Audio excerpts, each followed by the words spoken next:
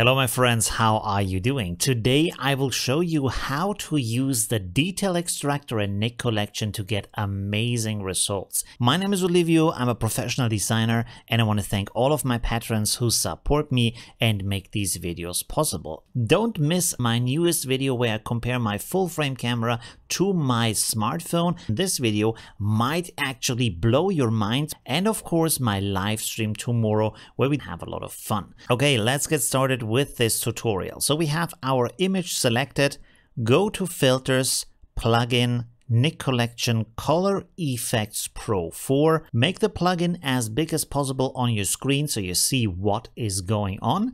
And then here on the left side, we are looking for the detail extractor. Click on that. It's going to be added on the right side. And you can see we have some very nice sliders here. One is detail extractor, contrast, saturation, effect radius, shadow and highlight, and then our control points. So let's get started with the detail extractor.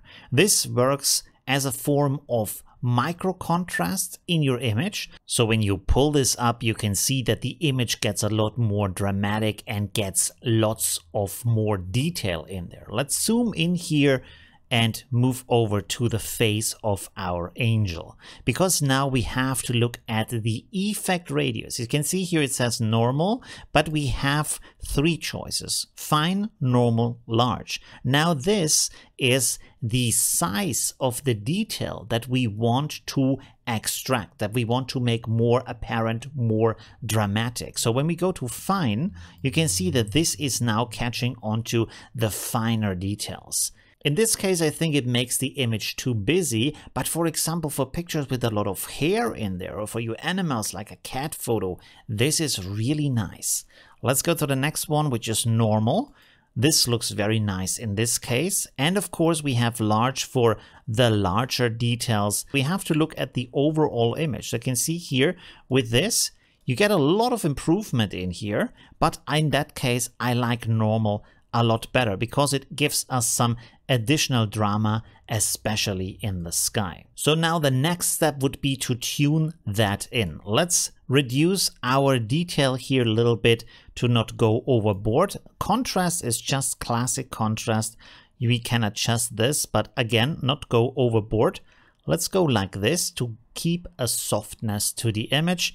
And then also let's pull up our saturation a little bit, because this is photographed in RAW with a flat setting, so the colors are kind of muted. So I've explained to you the detail extractor. Here comes the secret sauce where I show you the other filters I combine with the detail extractor to get some really amazing results. Let's first analyze the image a little bit. You can see right now it's evenly lit, and I want to have a bit of a story there, a bit of a weight on where the attention goes and where the attention flows off, right? So I want to have the attention here on the angel, and I want to have this side darker, so this side is brighter. Now let's go here to add filter. This is really important because if you don't do this, you will simply replace the filter you already have. So click on add filter. Let's go for gradient user defined. Click on that and you can see this is a gradient on our image. I will set the opacity to 0 and then use my color picker to pick a natural shadow color here in the image from the darker shadows. So this is kind of a warmer dark brown that we have right now.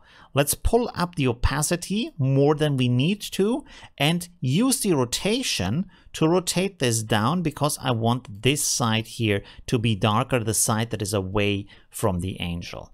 I will adjust my opacity like so, but of course you can see it's also in the sky. Luckily, inside of Nik collection, we have our control points and they can limit it based on where we put these points. So let's click here on one of these plus points and I will click here in the shadow area of the image. Just like that, I have applied that to this area, and with the upper slider, I select the area of effect, and with the lower slider, the opacity on the effect. So I can fine tune this. And also when you open up the control point over here, you can see that I have a mask preview. So when I click on this, you can see this is the area that is affected. The bright area is the one that is affected. So let's make this a little bit smaller here, just like so, and then go back to this, and you can see that already looks pretty amazing. Now here is another thing I want to do.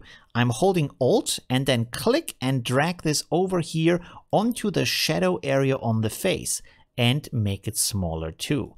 So let's move this over a little bit like so, and then also bring it down here and down here. So all the areas that already have a natural shadow that I can now intensify a little bit by doing that. So now we have more tension up here, less attention down here. And then on the left side, we are looking for the dynamic skin softener. Let's add this. And you can see I can adjust the skin color. This is why this works on stone too. Let's click here on the picker icon and pick here on the arm that kind of color. Let's zoom in here and turn this on and off. And you can see that the skin is now nice and soft, but at the same time, we still have the drama in the picture from the detail extractor, especially in the sky, because the sky has a different color, but we have a nice softness in here. Here's the next step. I want to add some skylight. So click on Add Filter again, go over here to our Skylight filter, click on that, and you can see this is adding some very nice warm light to our image. So let's tune this in.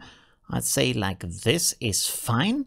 And then again, a positive control point, and I want to set this up here onto the head of our angel, like so, and then hold Alt, pull it over here to the arm so that we have mostly our warm light on the angel, but less over here where the image is darker.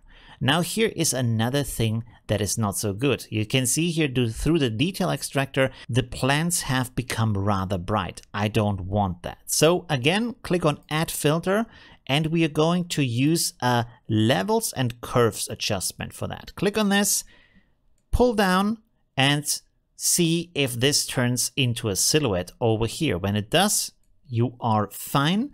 And then you click here on Add Control Points and simply boom, like that. You create a control point over here, can move it up a little bit like so, and then Alt and drag it down. Make this one a little bit smaller. And let's see, maybe have another one up here and over there. And just like that, our plant has turned into a silhouette. So this is the before and the after. You can see we created a really beautiful result. Click down here on OK to render it in our image. And that's it for today. Thank you very much for watching, and see you in my next tutorial. Please leave a like if you enjoyed this video. Bye.